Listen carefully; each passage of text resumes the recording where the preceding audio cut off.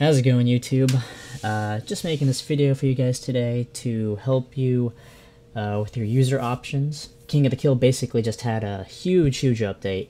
New UI, new interface, all this cool new stuff going on. But at the end of the day, for me, what matters is my user options, right? I care about my FPS. I want to know what gives me the best graphical, but also FPS advantage. Just be warned that just because whatever I'm using, just because it might work for me, it doesn't mean it's going to work for you. You're going to have to find what works best for you. Everybody has different PCs, graphics cards, you name it. And this video is just simply me sharing my setup in hopes that it might help you. And also, if you guys don't understand how to do the whole read-only, unchecking, etc., I suggest you go on YouTube, look up how to do that, because I will not be explaining it here. I am just simply sharing my options to try to help everybody else get the best gaming experience possible.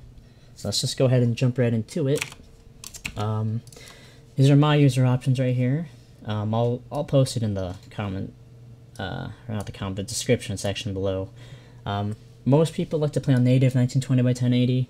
I personally like to play on 1280 by 720. That's just what I'm comfortable with. There's less pixels. I feel like there's less input lag. And that's just what I play on. But that doesn't really matter. Well, it does matter, kind of. But going down the list here, though, there's HD Pixel Plus, which is 1. That's high. Ultra is 1.1. But I play on high because there's really no difference between Ultra and high. In fact, I think Ultra looks a lot worse. I get a little bit of a blur. And then the refresh rate I have here is 144. That actually doesn't really matter, technically, but I just have that set. You could just not touch that, just leave it alone. And then down to the rendering section, we have effects quality, which I have on 2. And the reason for that is because if it's on 2, you're able to see when people get hit with blood splats. You're able to see when they shoot their gun and bullets kick up off the ground. And I can confirm that that does still work. I can see people shooting at me from distance. I can see the bullets kicking off on the dirt. So that's all good, because you want that. Because if you don't have that, you don't know where you're, you don't know what's happening. And you need that. And then the overall quality needs to be on -1. That basically means you're on custom. If you're on anything else, it's a preset. So there's like the low, medium, high, whatever. So this needs to be on -1. Texture quality, I have it on 0. That's pretty much, I think it's either low or off. Regardless, I want that on low. Shadow quality, it says that I have it on 0 here. You actually cannot turn off shadows right now on this current build, but I found that having no shadow, like the worst shadow quality compared to the highest or ultra, is actually, I don't lose any frames, so I tend to play on high shadow quality. It's just not shown right here, and I believe that's actually value 3 or 2, but I just have it on 0 right now. Floral quality, you can actually turn this off.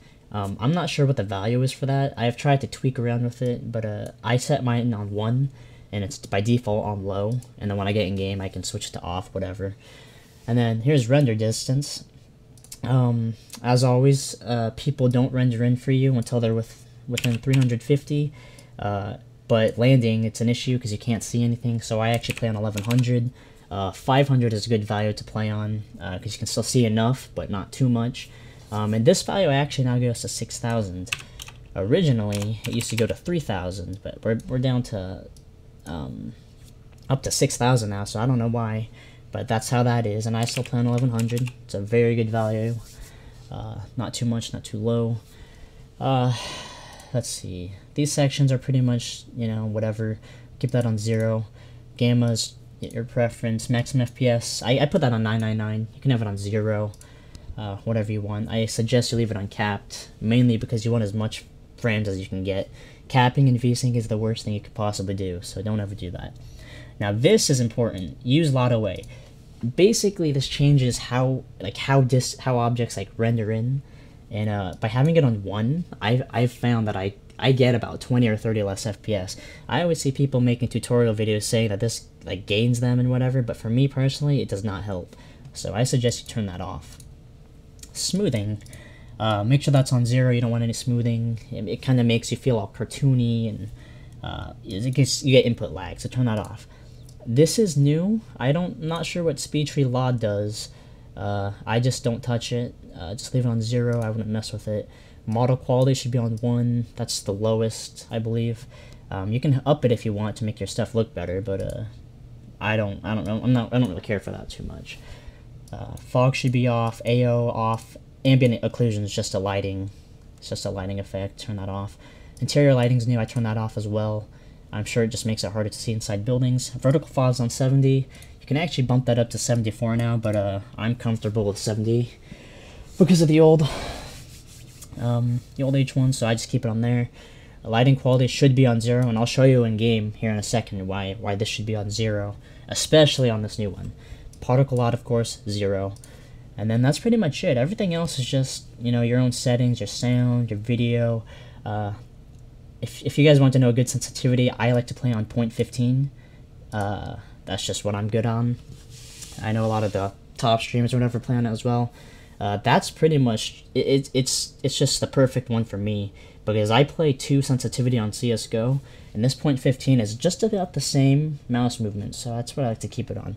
And by the way, you're gonna need to change your vehicle mouse sensitivity because it's like hella slow now. I think it's defaulted 0.15 or something, and you can't even like turn around. I found that 0.5 or 50% vehicle mouse sensitivity is about the same about how it was about the default on the old H1 before this update, so I suggest you change that. Sprint toggle I have on 0 because it's funky. I just like to choose when I sprint, and I like to auto sprint when I want to. I also turn reduce input lag on 0, but it's supposed to reduce input lag, but it actually makes me get more. I don't know how that works, but that's just how it is for me. Make sure you have mouse raw input on 1. That is a big one. That is a very big one. And then mouse smoothing on 0, obviously. Oh, I think I have that twice in here. Anyway, so yeah, that's pretty much it. You know, everything else, the voice, the UI, that's all up to you guys. And I'll go ahead and show you real quick in a solo training mode. Oops, decline that. Cancel that. I'll just go ahead and show you in a training mode what I mean about this lighting quality, because it's actually pretty bad. The game is very buggy. You guys are going to experience a lot of glitches, a lot of lag. I know there's some random like invisible barriers. Like I've run into them with my car, and I just like blow up, whatever. It's buggy, but they're working on it. You know, give them time. Just be happy that the game's out, even though it's not really that great. So here we are, we're landing down. I'm just gonna go ahead and choose wherever. As you guys can see, right now I'm getting, and it's because I'm recording also, because I'm not on full screen. I'm getting about 60 FPS right now, so that's pretty terrible. But when I'm not recording and when I'm not running my voice program and everything else, I'm getting a solid 120 plus. So, but as you can see, guys, the lighting is pretty nice. It's well lit. You can see pretty much everything. I've noticed that people don't like you don't get like that black silhouette too much anymore. When you get pretty close, you can see people and the outfits they're wearing. It's really, really cool. But so we have this, and here's what the lighting quality does. Okay, and it's not good. It's bad. So when you have, this is with no lighting quality. It's on low. When you switch it to high, this is what it does. Look how disgusting this looks. Like, I don't know what this is, but like my character is like tan. I can't see anything. This creates too much shadow. It's too dark. People could be hiding and I wouldn't be able to see them. Like, it's ridiculous, you know? So I just keep that on low, and you'll see when I switch it back how like the difference. It is huge. See that? Look at that. Good, terrible. So don't even touch that, right? And then brightness, field of view, and we've already gone through all this stuff. Never turn on VSync, blah blah blah blah blah blah blah. And yeah, like I like shadow quality on high. That's just what I like to play on. Medium is whatever, and then low is disgusting. So here, I'll walk into the sunlight for you. So this is low. My shadow like doesn't even look like a shadow. Looks disgusting. And I found that I don't lose any frames when I switch it up to high. So, oops, that's the wrong one. When I turn it up to medium, you see it looks a little bit better down there. And when I put it on high, boom, looks perfect. So, yeah, so just play it on high. You won't lose too many frames, if at all. I find that I lose almost 0. Let's see, what else here? Oh yeah, I might as well show you. So under key bindings, this is actually pretty important. So before, if you look at my bar down here, I guess I'd have to go pick up weapons, but it used to be number 2 as your first slot, 3 as your second, 4 as your fourth, or third, whatever, and your binoculars were number, I think, slot 5. But it changed, so now they have number 1 thrown in, and for me personally, it screws up with my muscle memory. I'm so used to pressing 2 to go to my first weapon, and then 3 for my shotgun, 4 for my AK, 5 binoculars. They mess around with it, and now it's 1, 2, and 3. It's really weird. I don't like it personally. I'm trying to find a weapon to show you guys this. I can't find one right now. It's being... Oh, look at all this ammo. Oh, and I'm getting shot at. Okay. Well, that's not cool. I'm trying to make a video, man. God damn it. Let's just keep running. Whatever. Ooh. Here's a bag. Oh. He's getting close. Ooh, a knife. Or a machete. Wow. Okay.